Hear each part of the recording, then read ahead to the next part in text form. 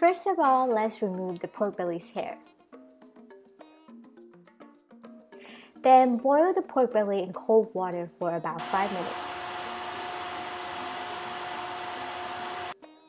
Then we can cut the pork belly into cubes.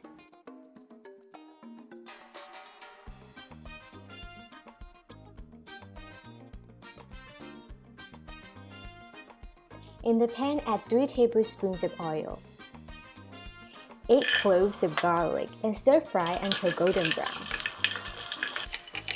Now we're going to take them out and put aside. In the same pan, we're going to add 3 pieces of ginger. Now add the pork belly.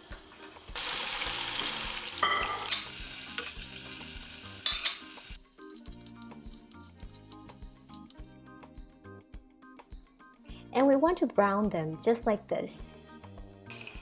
At this point, we're going to pour in 4 cups of water. Add 3 pieces of star anise, a quarter piece of dry orange peel, 5 tablespoons of soy sauce, 1 tablespoon of dark soy sauce, a pinch of salt, 1 cup of Shaoxing wine. First, cook at medium-high heat for about 10 minutes. In a small pan, we're going to add 2 tablespoons of water and 2 tablespoons of yellow rock sugar. You can get this rock sugar in any Chinese supermarket. Now we're just going to stir until everything is melted. And then we're going to add 2 tablespoons of oil and mix it until it turns brown. And this is what gives the Hongshao roll its beautiful red color. Let's pour this into the pork belly. Then we're going to cook the pork belly for another 15 minutes in low heat. Add back the garlic and cook for another 10 minutes.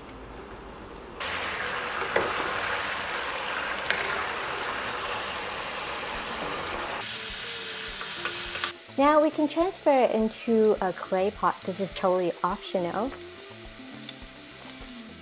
Lastly, add 1 stalk of scallion.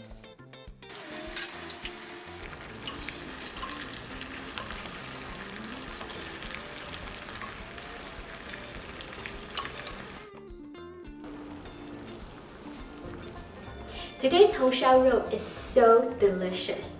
It's very rich, but at the same time really refreshing. The secret ingredient is the dry orange peel. Just add a little bit, it's going to make a huge difference.